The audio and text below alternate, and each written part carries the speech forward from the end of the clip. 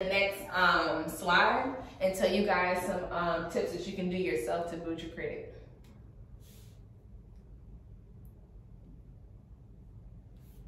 Hello my loves, and welcome back to my YouTube channel. It is your big sis of YouTube, CC here, and I want to say thank you so much to almost 1,000 new family members who have subscribed to my channel, and it's all because of these financial and debt videos that you guys have been watching, subscribing, and so I want to do more of them for you. So for today's video, I'm going to talk about how to raise your credit score 150 points between 7 to 14 days. Before I get started, I do want to make a disclaimer. If you have a high credit score, these tips will not work for you. These are for people who are trying to repair their credit down in the 300s, 400s, probably even the 500s, and these are all basic steps that I had taken when my credit score looked tragic, and they helped me to raise my credit score, and I saw an increase of 150 points in literally 7 days. Also, I do want to say before I start as well, a second disclaimer. You can do all of these tips, but if you fall back into old habits, you will see your score decrease again, and that defeats the whole purpose. So always make sure to keep moving forward. So the first tip that I can give you guys is to actually check your score. You can access your report on freecreditreport.com, and you get up to 3 credit reports from the 3 different reporting agencies. What I like to do with this is I'll just get 1 report every 4 months, 3 times a year, because you can get up to your 3 reports a year for free. So I'll get my 1 report every 4 months, and what I will do with that is just gauge my actual real score, because if you check it on Credit Karma or Credit Sesame, it could be between 40 to 50 points higher or lower. My score is actually 40 points higher than they report on Credit Karma, so that's like awesome for me to know. But I just use that to kind of make sure, monitor my accounts, make sure that no one is taking out credit in my name, my identity hasn't been stolen, and I get a general knowledge of what I have going on. But if you want an accurate representation of your credit score, you need to get your free report. So go on there, check out your report, get your basic score so you know what you're working with, and you can see all of your derogatory marks, but also your positive things too, like your payments on time and your utilization going down. It's just great to be able to see that. Also, this video is not sponsored. That might have sounded sponsored, but no, this is just me making this video for you guys. No one is paying me to make it. Okay, so after you've checked your score, what you want to do is go through and find your derogatory marks. These are things that you want to get back into good standing, and that will bump your score up, and you will almost see literally an instant score increase. So go through, find all of your derogatory marks, whether that's collections that are on your report, whether that's missed payments, whether you see something wrong too that you're like, I didn't do that. Having that knowledge and being able to physically see it and work from it is what is key. So then you need to decide what you are going to pay or how you're going to go about it. So I've spoken briefly about paying off collections, and I want to elaborate why I pay off the collection agency instead of actually paying the actual company itself, because for me the pros outweigh the cons in a different way. So the collection agency offered me, let's say I had a bill in collections for $600, and for a reduced rate of $200, I could pay them $200 and just get it back into a normal good standing. It'll still be on my report, it won't be removed, but I'm taking that $400 discount I'm paying. Now, if you want it removed off your credit report, what you have to do is pay the actual company the full $600. So for me, I was just trying to get everything in order. I didn't have all the extra money to just pay it all off. So unfortunately, it is still on my credit report, but I got to pay it at the discounted rate. And I wanted it off as soon as possible. I wasn't looking to contact someone who's like a credit fixer or anything like that to take it into their own hands, because I wanted something quick and easy. So it depends. If you have all the time in the world to wait, and you can contact someone who can help you out with that and kind of give you more of an insight, and you pay them to do it, then awesome. But me, I was early 20s. I didn't have a lot of money, obviously, because I owed so many people money.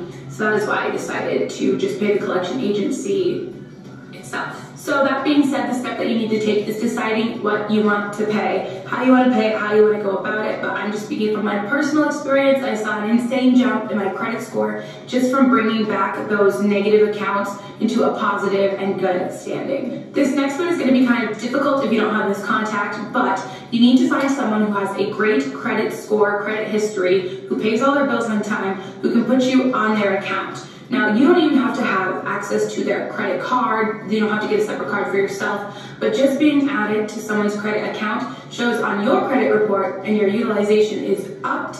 And as long as they're making their payments and keeping their utilization low, this can really, really help you out insanely, because how it works is they base your credit score a certain percentage off of how much of credit you have is maximized. So if you're using it to the very max of the limit, then that's going to affect you in a negative way. But if you have it paid down, it's going to affect you in a positive way. So let's say, for example, my grandma, she has a credit card, she puts me on it, and she never uses it. Well, that's amazing, because let's say she had a limit of like 4,000. It would show and reflect on my ratio of my credit of 4,000, showing that I didn't have anything taken out on that account.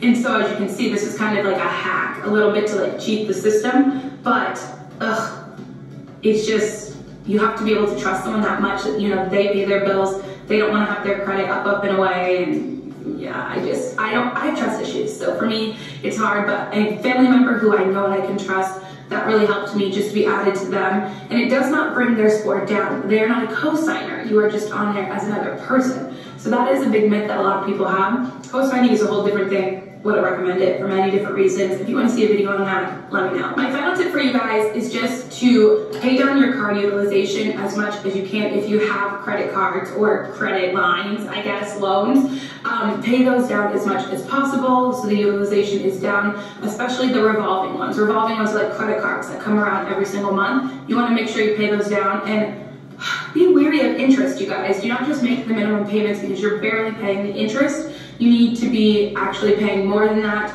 and be money smart. So if you want to see a whole credit card video too, I can do that also. I've just accumulated so much knowledge from all of my horrible, stupid mistakes that I've made. And to leave you with that, to constantly see an up in your score, you want to make sure you are making your payments on time. You are making the full amount of your payments on time. You are actively showing these companies that you are making an effort, you are bettering yourself, and I promise you, give it time and you will see your credit increase well up where you could never imagine. But these tips are just to get that 150-point bump that you need in 7 to 14 days. That is it. I'm done rambling for the day. If you guys liked this video, give it a big thumbs up, subscribe, and share any tips or hacks that you guys have. Alrighty, you guys. So, like I said, this is not a credit building class, but I did like this video because she did share a lot of tips. Now, of course, all of us don't have anybody who has good, well, anyone that you know and trust that might just want to put you on as a second user on their account. But there are like multiple ways, and I always tell people research some ways to try to fix it yourself before you do spend the money and have someone else fix it for you. So like I said, I fixed my credit myself. I went from like a 450, 500 all the way to a 650, and that's when I was able to buy my home. So I tell people a lot of information is on Google and YouTube. So that's where I do most of my research, and that's why I did a lot to build my credit enough to buy my first home. Moving on to the next thing.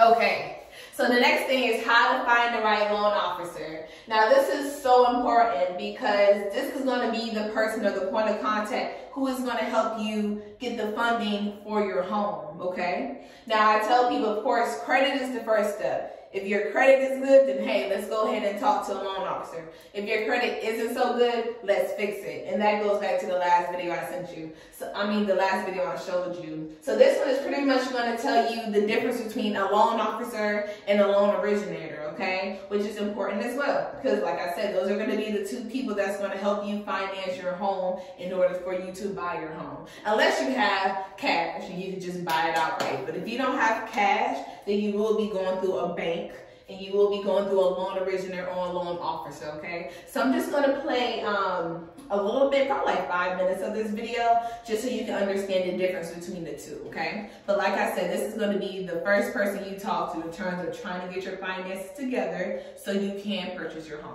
So this is the first step, technically. Today we're going to talk about what a loan officer or loan originator does, okay? So the loan officer or the loan originator is the person that picks up the phone when you call, right? They're the person that if you go online and you're looking for lenders, that's going to be the loan officer or loan originator, okay? It's a very important job, and it's important that you guys understand what we're supposed to do. So I am a loan originator, so I'm going to talk to you about what my job is and what you guys should watch out for. So my job is to structure your loan. Okay, that is the biggest thing about my job, is to structure your loan, to know the guidelines, to lock your rate, but then it's also my job to oversee the entire transaction to make sure that you get from start to finish in an appropriate manner. Now, the one thing most people don't realize about loan originators, because everything's online, right? There's so much marketing that's like, oh, just fill out a 2-second application, we'll approve you.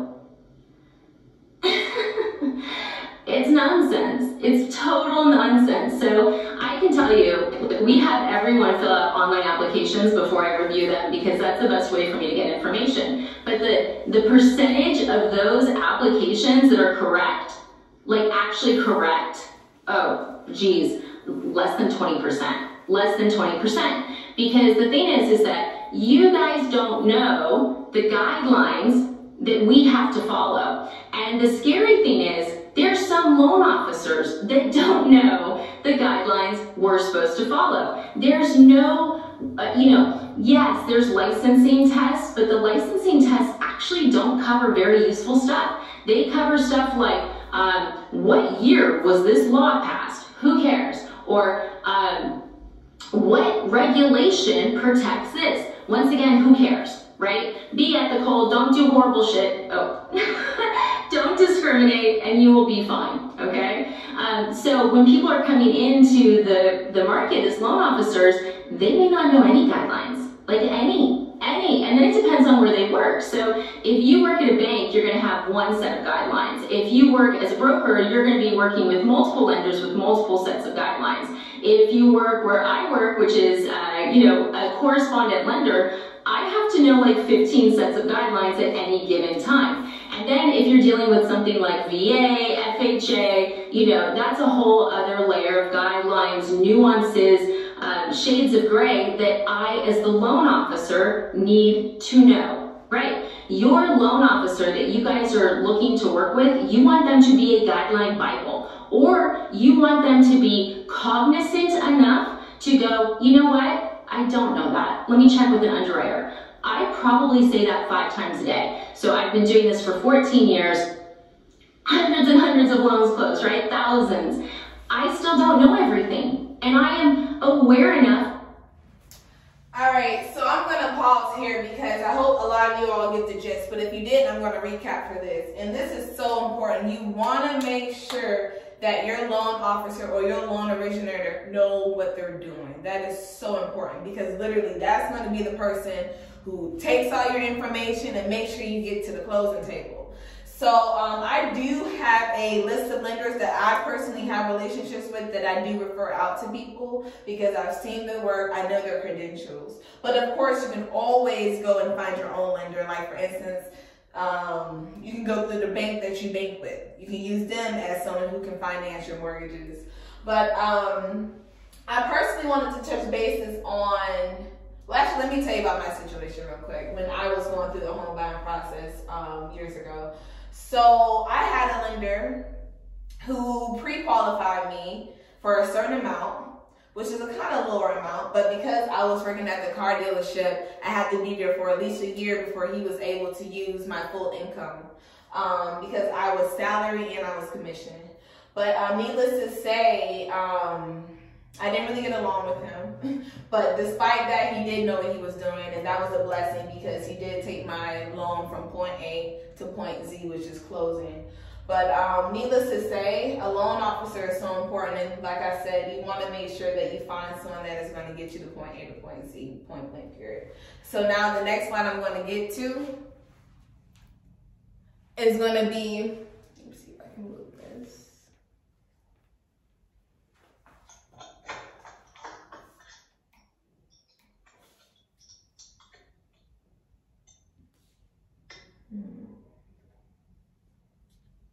Okay, the little toolbar is hiding the caption up top, but pretty much when you're looking for a lender, you have to make sure that lender matches your vibe, matches your mode, which is so important. So going back to my situation, I had a lender, he did take us from start to finish, which was a blessing, but I wasn't a fan of his attitude. He was more of a straightforward type person, but he was straightforward and lacked communication skills.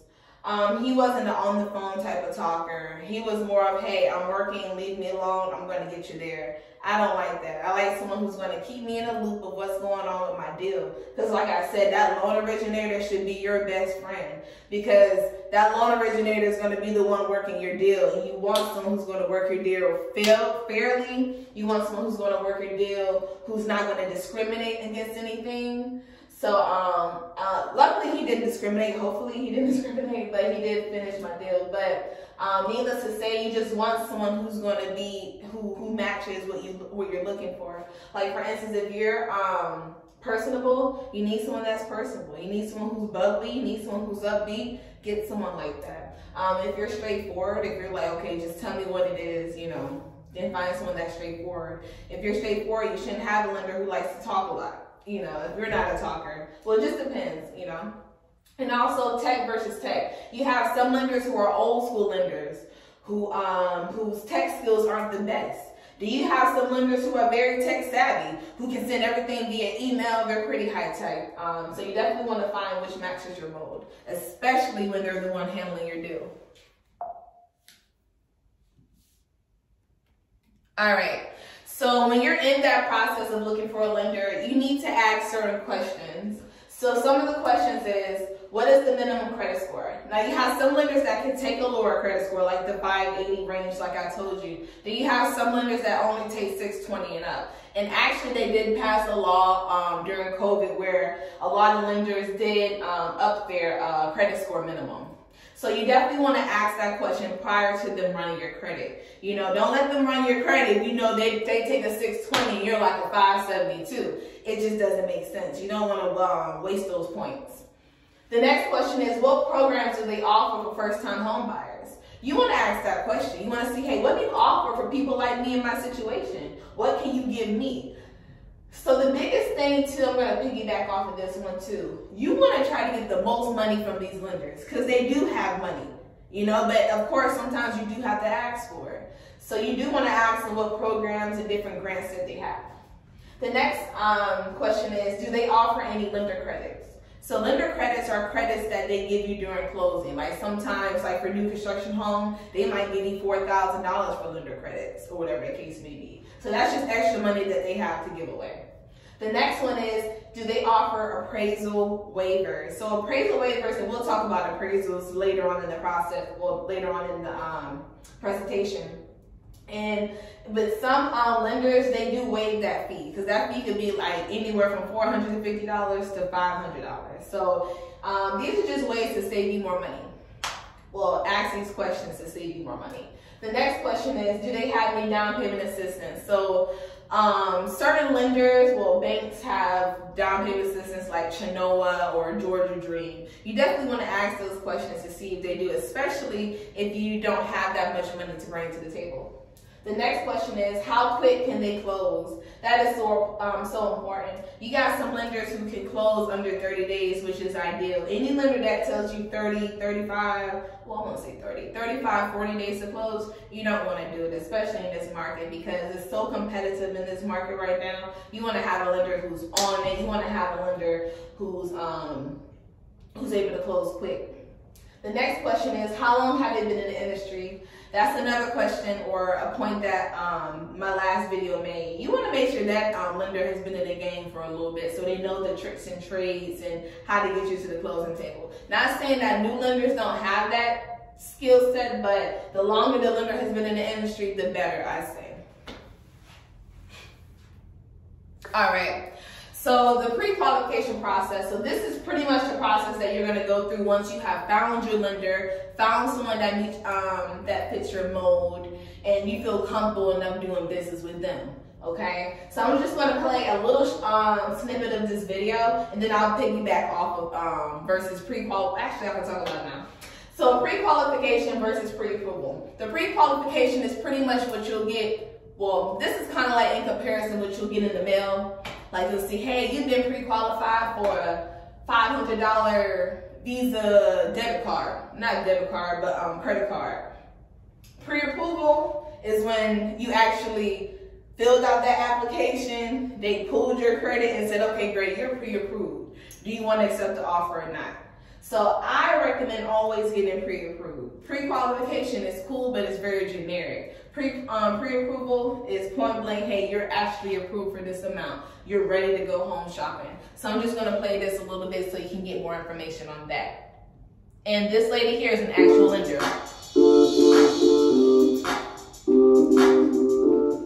Hello, you are tuning into the Chic Mortgage Millennial. So hope all of you all are doing well. Thank you so much for tuning into my videos. I know that people have said that